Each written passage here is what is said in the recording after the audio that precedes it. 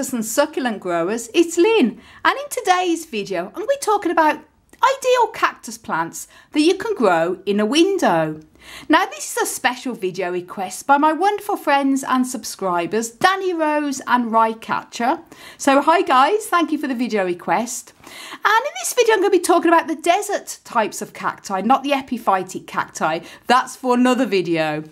Now, desert cacti like plenty of sunshine, and the best window to have these cacti in your house will be either a south-facing window or south-east or west-facing window.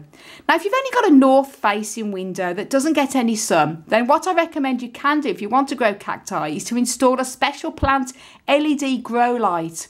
And there's plenty of these on Amazon now. I've got quite a few grow light videos on my channel, so do check them out. And in the winter time, you only need to have these lights on for about 4 to 5 hours just to stimulate the natural winter sun. And then in the spring and summer months, you can have them on for about 6 to 8 hours to stimulate the sun. Now, although ideally desert cacti like to be kept cool over the winter months, I know from experience that the cacti I'm going to be recommending in this video will still flower and grow well in a window indoors if they're overwintered in a warm room. Now, I actually grow, the cacti I'm recommending in this video, I've grown many years since I was 12 years old, and for most of my life, up until probably the past 10 years anyway, or 15 years, I have had them out either in a greenhouse or in a polytunnel. But before that, I've grown them on a windowsill indoors. I mean, when I was young, I had them all, or when I was growing up, all on the windowsills in my mum and dad's house. And my mum and dad's house was always very warm in the winter time. These are very easy to get to flower in the spring and summer months, even when they haven't been overwintered cool. So although I don't have these particular plants in a window at the moment, I have had plenty of experience of these ones I'm recommending that will grow well all through the spring and summer well and flower, even if they're overwintered in a warm room. Now, number one I'd recommend has got to be Mammillaria. Now, it's the most popular and possibly the largest genus of cactus. There's around 200 species of different types of Mammillaria. Most of them are small, globular, and they sort of can get a little bit bendy as they get older as well. They sort of lean over the side of the pots. And they also can be clumping cacti as well, growing into lovely mounds when they mature. They're very long living, and they've got to be one of the most easiest cacti to get to flower, and very easy cactus to find at garden centres as well. Many different varieties. They have beautiful little flowers, like in little rings all around the top of the crown. So I definitely have to recommend Mammillaria. Lots of beautiful varieties of that. Very easy cactus and perfect for a windowsill. Now, number two has got to be Raybutia. Now, this group of cacti are absolutely perfect for windowsills and great if you're in an apartment and you really don't have a lot of space. They're very popular cactus, very easy to get in a lot of the garden centres, and they're sort of small, globular, and some of them form clumps as well.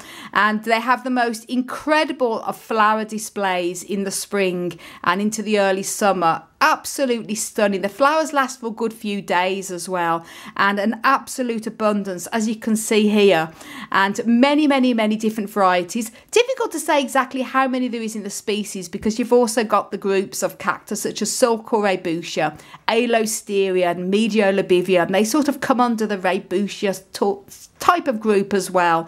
But they're all amazing cacti to grow for windowsills, and again perfect if you don't have a lot of space.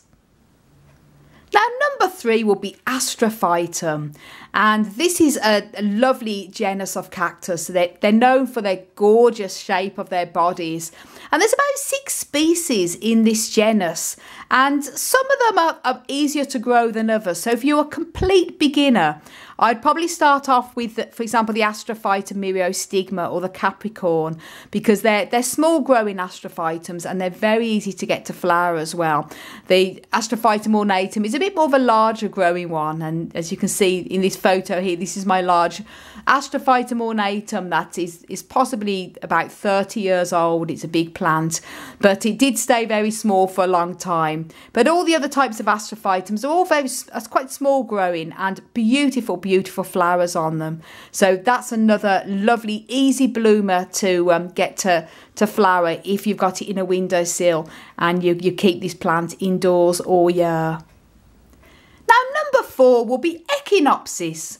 And when I'm talking about the echinopsis cacti, I'm talking about the ones that are the barrel-shaped ones, commonly called the hedgehog cacti. Not the tall growing ones, the trichocereus cacti, because they're very large growing, but the small echinopsis such as the barrel-shaped ones. Absolutely perfect for windowsills. Excellent bloomers, very easy to get in garden centres.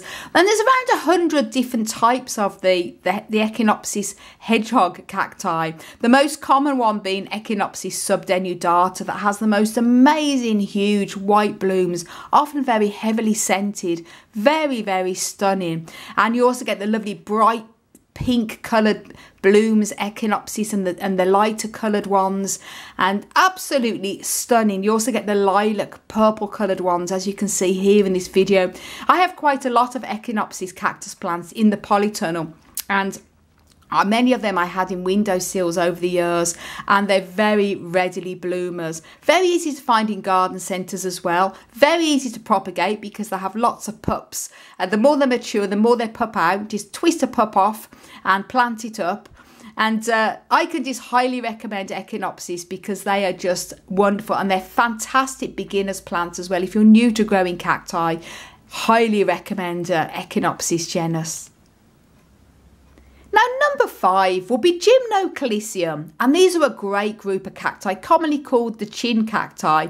Small plants as well, and they have the most incredible of flowers on them of many different colours, most common being red and pink and white. Absolutely beautiful.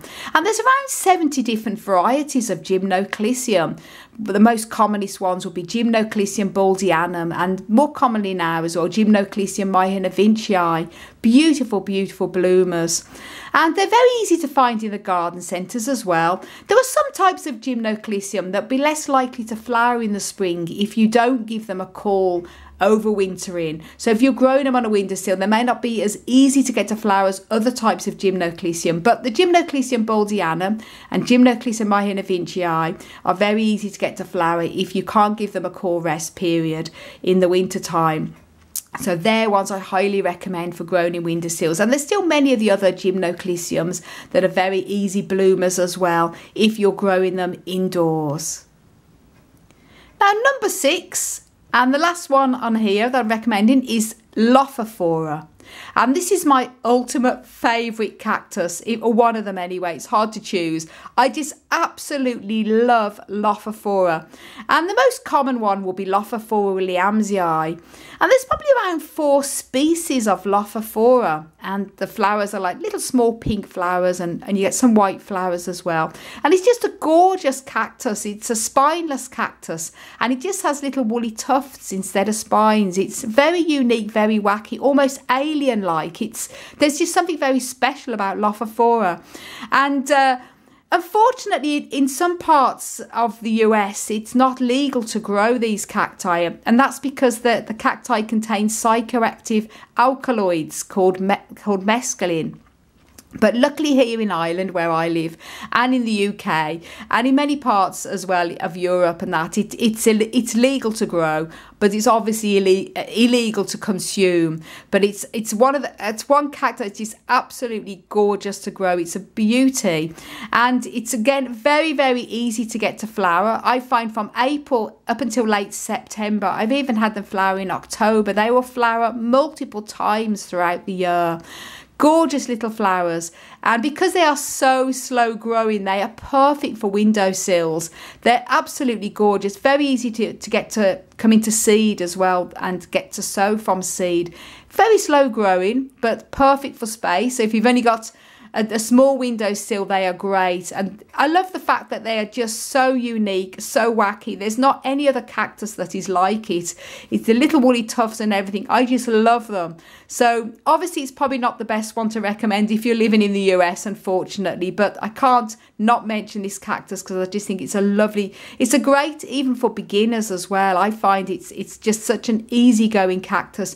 You do have to make sure you keep it absolutely dry over the winter, so don't be tempted to water it at all because they can be rot prone and they do need that dry winter rest. Ideally they like a cool winter rest, but as I mentioned, it will still flower even in a windowsill that it's been kept warm during the winter. The trick is that you must keep it dry during the winter because it can be rot prone. Other than that, it will flower readily for you from the beginning of the spring, right from April right until late September. So again, a gorgeous cactus to grow.